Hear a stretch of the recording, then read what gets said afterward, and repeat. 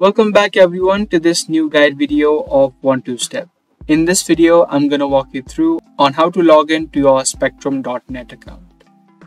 For the people who don't know, Spectrum is a broadband service which is related to internet connection, mobile services, your cable TV and your home phone. Now to log into the Spectrum.net account, you can first of all open up your web browser and then search for Spectrum.net.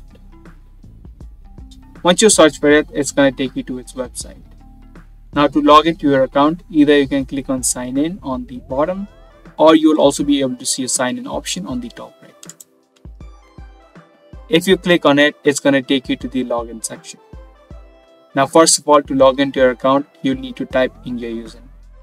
Your username could be your email address, your phone number, or also something else that you created. If you don't remember the exact username that you entered, you can scroll down and click on the forgot username or password option, and through this section you can recover your username as well as your password.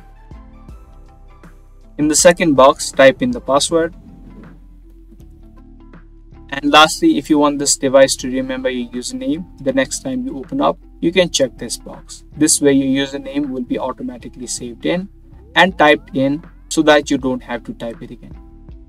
Once you type in both of these information, click on I'm not a robot and then click on sign in. And as easy as that, you will be now successfully logged in to your Spectrum.net account. Be sure to give this video a thumbs up and also subscribe to our channel for more daily guide videos that we post. That's all for today. Thanks for watching.